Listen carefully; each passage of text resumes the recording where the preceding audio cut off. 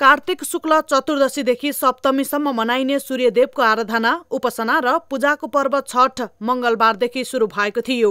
छठको मुख्य दिन बिहीबार साँझ अस्ताउँदो सूर्यलाई पूजा आराधना गरी अर्घ दिएर मनाइएको छ। देशका विभिन्न भागमा भव्य रूपमा मनाइएको छठको अवसरमा राष्ट्रपति रामचन्द्र पौडेलले काठमाडौँको गुहेश्वरी र कमल पोखरी पुगी पूजा आराधना गरेका छन्। काठमाडौँ उपत्यकामा यस वर्ष छठका लागि विभिन्न स्थानमा घाटको व्यवस्था मिलाइएको थियो। त्यस्तै कोशी प्रदेशमा विराटनगरको सिङ्गिया, केसलिया खोलाका घाटसहित नहर, तलाउ र अन्य खोलाका किनारहरूमा छठ पूजाका लागि घुइँचो लाग्यो। उता रूपन्देहीका नदी, तलाउ, पोखरीमा हजारौं श्रद्धालुले अस्ताउँदो सूर्यलाई पूजा गरी अर्घ दिए। छठ वर्ष घर परिवारको सुख समृद्धि आयुको लागि अनि छोराछोरी जसले पाउन्न उसले पनि व्रत बस्यो भने विश्वास छ कि हामीले छोराछोरी पाउँछ, माता रानीको कृपा हुन्छ, घर परिवार धन धान सब सम्पन्नता हुन्छ, राम्रो हुन्छ। उहाँको आशा के छ भने यो पुत्रको प्राप्तिको लागि स्पेसली बसिन्छ र पुत्रको स्वास्थ्य दीर्घायु र आफ्नो परिवारको राम्रो दीर्घायुको लागि साथसाथै यो हाम्रो यो सूर्यदेवको पनि व्रत बस्ने स्किन सम्बन्धी पनि यानि सूर्यदेवबाट धेरै कुराहरू हामीले प्राप्त गर्छौँ। यहाँबाट एनर्जी हाम्रो सूर्यबाट लिने भएको छ र साथै यहाँ देवीको पुष्टिदेवी भनेकै हाम्रो उहाँको महिमा धेरै ठुलो छ। त्यसैमा हामीले चाहिँ त्यस्तै मकवानपुरको हेटौडामा निर्माण गरिएको छठ घाटमा पनि दर्शनार्थीको उल्लेख्य भिड थियो।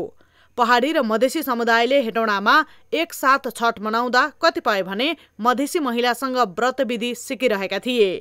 म पहिला बसेको थिइनँ, बस्न मन हेर्न मन चाहिँ लागेको थियो। अनि अहिलेको पालि चाहिँ मलाई बिहानैदेखिबाट बस्न मन लाग्यो। अनि पानी पनि नखाइकन बसेर अनि अहिले आएर पूजा गरेँ। जसले बुझ्छ होइन, एउटा आस्था, अब जुन पनि धर्मको कुनै पनि अब चाहे जुनसुकै होस् त्यसको लागि चाहिँ अब जसले बुझ्छ अनि त्यो बुझेपछि चाहिँ गर्ने हो कि व्रत धर्म भन्ने कुरा चाहिँ मलाई चाहिँ त्यस्तो लाग्छ। आस्था जसलाई बुझेपछि चाहिँ गर्ने हो। उता वीरगञ्ज स्थित घडिअरुवा पोखरी, रानीघाट, मुरली पोखरी, नगवा पोखरी, श्रीपुर पोखरी, एसएसपी अफिसको पोखरी, माइदिया पोखरी लगायत सबै ताल तलैया र जलाशयलाई पूजाका लागि दुलही जस्तै सिंगारिएको थियो। त्यस्तै रौतहटमा पनि विशेष गरी पहाडी समुदायका मानिसहरू बसोबास गरेको ठाउँहरूको छठ घाटहरूमा पहाडी र मधेसी समुदायका मानिसहरू एकसाथ मिलेर छठ मनाएका छन्। छठी माईप्रति अगाध आस्था र विश्वास रहेकोले आफूहरूले पनि निष्ठापूर्वक छठ मनाउन लागेको व्रतालुहरू बताउँछन्।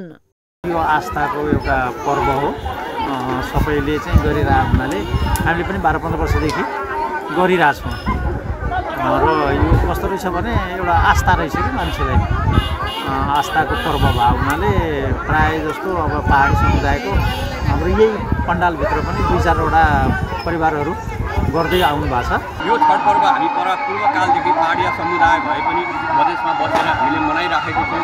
यो सबैले मनाउँछन्, यो शुद्ध पर्व हो। यसलाई दण्डवत गर्छन्, भाकल पुरा गर्छन् र यहाँ मधेसी पहाडिया भन्ने कुरा केही पनि छैन। धर्ममा सबैजना लागि परेको छन् र यो पछि समय त सबै समुदायका मान्छेहरूले चाहिँ छठ पर्वलाई चाहिँ एउटा पर्वको रूपमा, ठुलो पर्वको रूपमा चाहिँ तराई क्षेत्रमा मान्न थालेका छन्।